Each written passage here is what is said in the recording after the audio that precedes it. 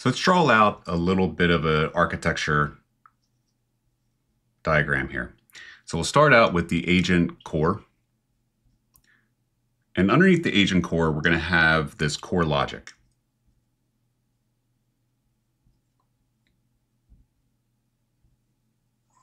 Underneath that core logic, we're going to have memory and state.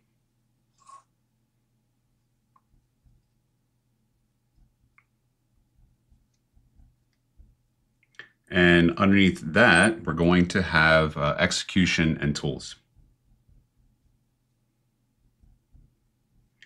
And so a few of the concerns that we have here, especially around the core logic, is, we want to fortify this.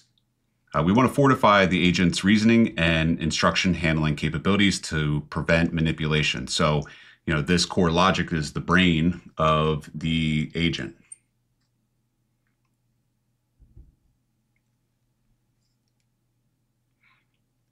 And so in order to provide that security, we want to have a couple key controls. We want to have prompt hardening, the system prompt hardening.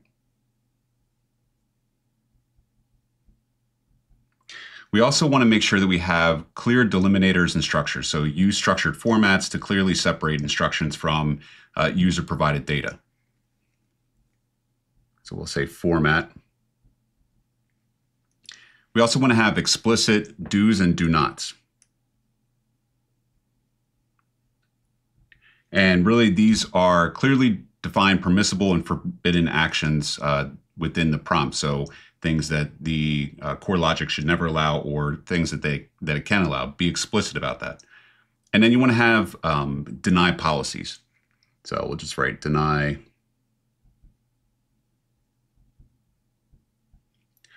And this, goes into the design of the agent, into the agent's core logic.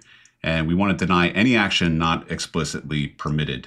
And this establishes a default secure posture. So when we look at the memory state, or the memory in the state, this is where we want to protect the agent's memory. And a few things that we can do here is make sure that we have memory secure design.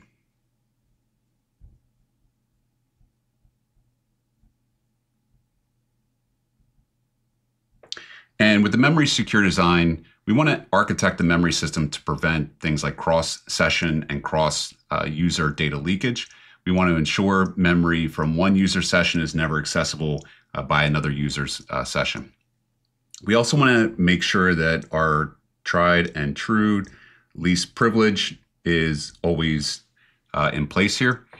So this means that we should only grant the agent access to what it actually needs to perform its tasks, and no more than that. So it's the same thing we would do with user context in terms of making sure that there's a least privileged access control in place.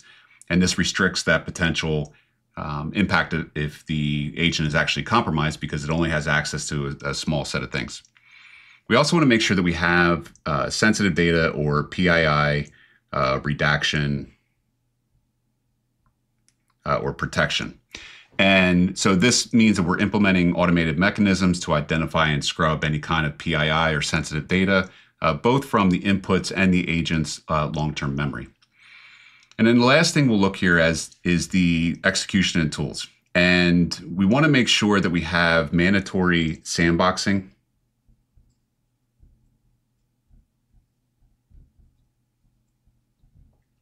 And this really makes sure that all tools are executed and generated code is within a sandbox. And this means that we're able to contain any kind of potential harm and prevent access to underlying host systems. The next thing is making sure that we have a separation of privilege. And we want to design the agent so that high privilege operations are handled by a separate trusted process rather than the LLM's direct control. We want to have input, output, I/O, validation, and sanitization. And we want to treat all the outputs from the LLM as untrusted. Likewise, from the user as well, we want to make sure that we don't explicitly trust anything coming from the user or the LLM. And that's going back to our AppSec roots or our software security roots. We always want to make sure that we don't trust what comes from the end user, make sure it's validated and sanitized. We also want to make sure that we have AI guardrails. And these AI guardrails implement external guardrail models to inspect and filter both inputs and outputs from policy violators. So we actually can layer in additional agents or additional LLMs to be able to validate that the agent is acting within the appropriate guardrails. And then the last thing I'll say here is a JSON schema validator. And I call out JSON, but XML, Markdown. We want to make sure that any structured type of data that is being used, we want to enforce strict data formats for those particular schemas. And that just doesn't mean JSON. It also means XML and other ones. But this is for tool input and output to prevent any kind of malformed data from causing any kind of unintended behavior. Once deployed, an agent doesn't operate in a vacuum. It becomes part of a dynamic ecosystem interacting with other agents, systems, and evolving threats. Securing this ecosystem requires continuous vigilance through robust multi-agent controls, operational resilience, and an adaptive threat posture. Let's talk about these three key areas. First is secure multi-agent orchestration.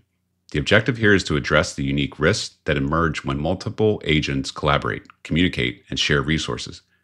Key controls include secure agent-to-agent communication, where you enforce authenticated and encrypted communication channels between all agents to prevent eavesdropping and impersonation. You also want to protect shared memory stores by implementing strict logical partitioning and access control for shared resources like vector databases. And you need distributed tool access controls, managing tool permissions centrally and ensuring that an agent's access rights are dynamically scoped based on its current task and identity. This directly counters sophisticated attacks where a compromised agent is used as a trusted insider to send fraudulent requests to other agents. Second is operational resilience and management. The objective is to ensure the system is manageable, resilient to failure, and can recover gracefully. Key controls include resilient rollback mechanisms, where you maintain version models and deployment configurations to enable rapid, safe rollback.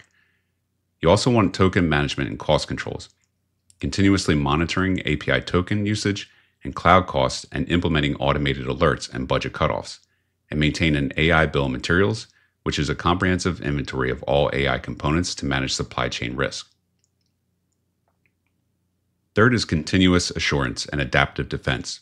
The objective is to evolve from a static defense posture to a dynamic one that actively hunts for threats and adapts to the changing adversarial landscape.